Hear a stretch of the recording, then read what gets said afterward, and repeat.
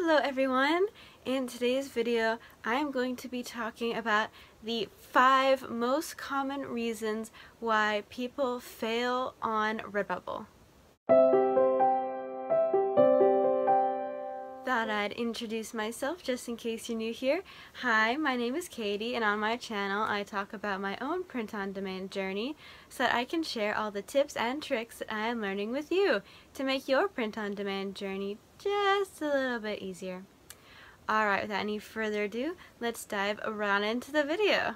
Alrighty, so there are lots of different reasons why sellers might struggle to make sales on Redbubble.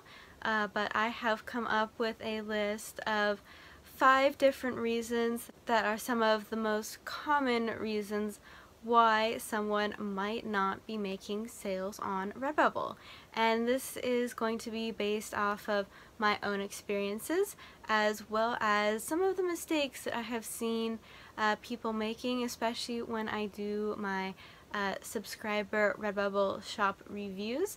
These are going to be some of the most common mistakes that I see others making that prevents them from making sales. And don't worry, one of the reasons is not the fact that they do not properly capitalize or format their titles. Although that could be one, but that's not one of the list. Alright, so the first reason that many people struggle to make sales on Redbubble is that they do not use collections. Now hopefully most of you are familiar with what collections are on Redbubble. You are able to group similar designs into what is called a collection, and then those collections are featured at the top of your Redbubble shop page. Now it is advantageous to create collections because if a customer stumbles across one of your designs and does want to see more designs similar to that design, such as a bunch of designs created around a specific niche or interest, then it is super great if they can just go to your collections, find the collection they are looking for, and then scroll through that collection in order to find lots of designs that are perfect for them. And this will help increase your odds of making a sale of one of those items. And the second reason that many people do not make sales on Redbubble is that the designs that they create and upload are not cross-niched designs.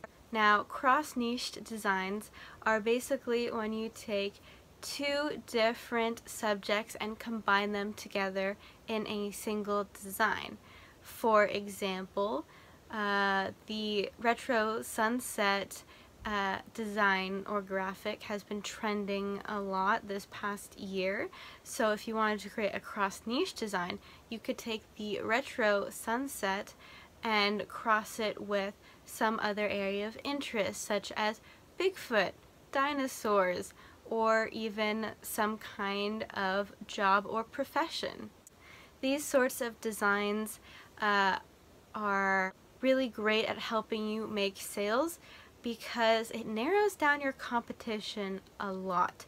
So for example, if you just created and uploaded a design and the main subject of the design and all the tags that you are using are, for example, let's say doctor, a doctor related design, that job, and you upload that, if you look it up on Redbubble, you will see that that keyword has a ton of competition. So the odds of a customer finding your design when they search for that keyword are really tiny. So that is why when you cross niche your designs, you drastically decrease the amount of competition you have, and that way you increase your odds of making sales. And the third most common reason that people struggle so much on Redbubble is that the sales that they do in fact make do not amount to much in profit. So what I mean by this is that it is very important to optimize your Redbubble artist margins. That way you get the most out of every single sale that you make. And my favorite example, of course, is specifically stickers. If you just keep the default Redbubble markup of 20%, then if you do sell a sticker, then you might only be making maybe up to 30 cents per sticker, which is not a lot, especially if you are just starting out or you're not making all that many sales. 30 cents is not a whole lot. However, lots of research has been done into how high exactly that you can put your markups before you start seeing a decrease in sales, and from what I have been learning, it seems that people can go as high as 150 to 200% markup on stickers because it's just so cheap to produce them.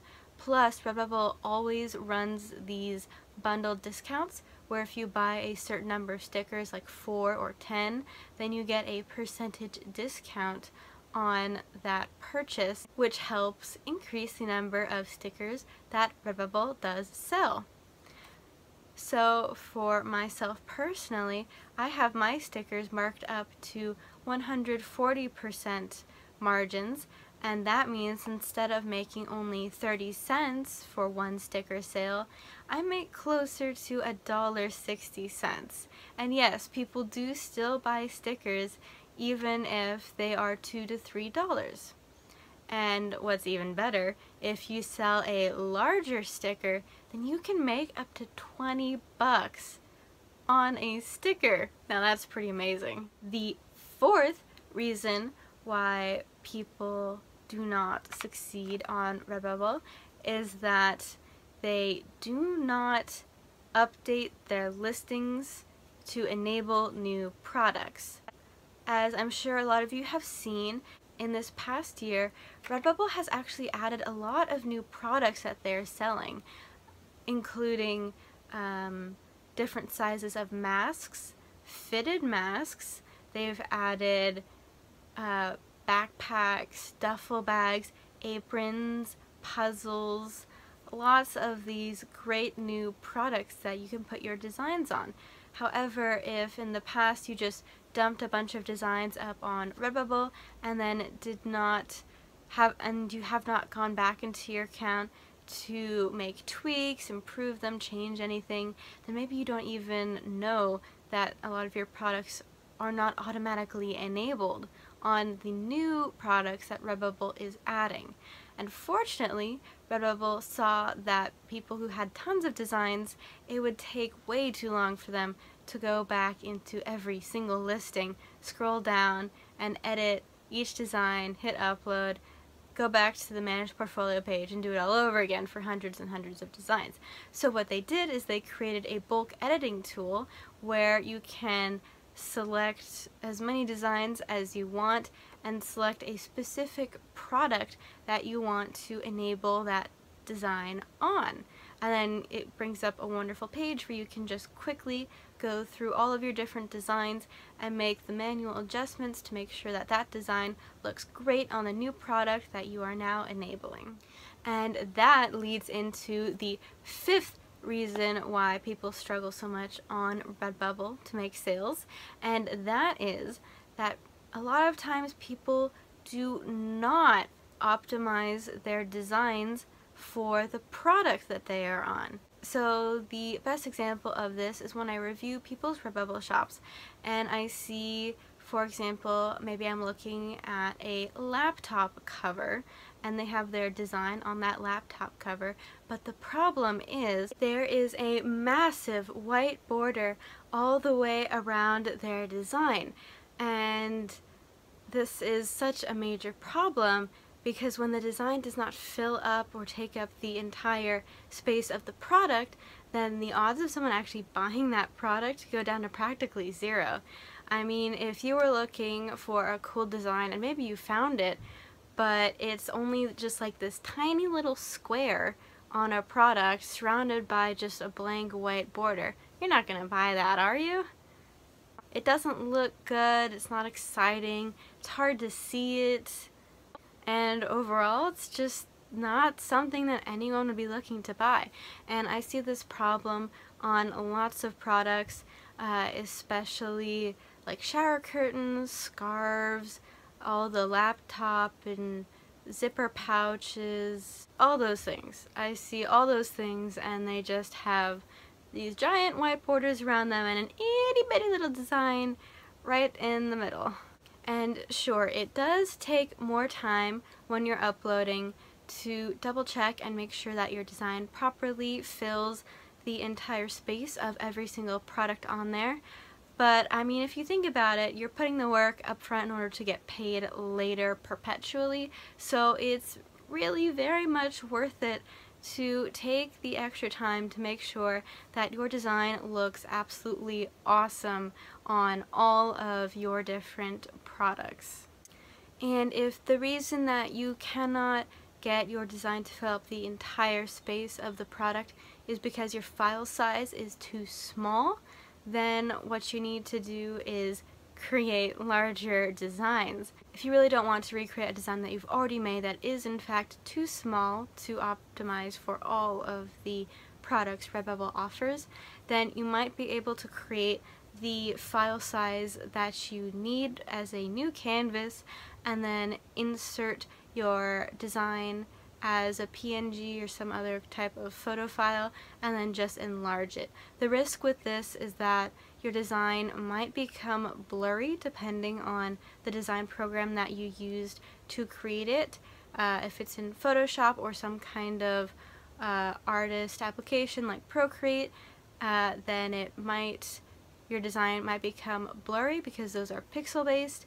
If you used Illustrator to create your design, then that is a vector based design program, so even if you make your design larger, it will not become blurry. So if you do in fact need to do that, then what I personally use is Procreate canvases, because you can create whatever size that you need. Then you can upload that photo or just start from scratch and create your designs in there. You can also use Photoshop and Illustrator really for these same purposes. Just create a larger file size. Stick to a specific standardized Redbubble canvas size. I personally usually design at one of the largest possible sizes that will fit on the shower curtains and bedspreads, because those are some of the largest designs or largest products that Redbubble offers. And I will put that file size dimension here. I also talk about why I chose to use this specific file size in more detail in this video, which will pop up around here somewhere. So if you are in fact making any of these 5 errors, then I would highly suggest you fix them, even if it does take a lot of time. We are in this for the long term. This is definitely not a get-rich-quick scheme. Those are usually illegal or don't work at all.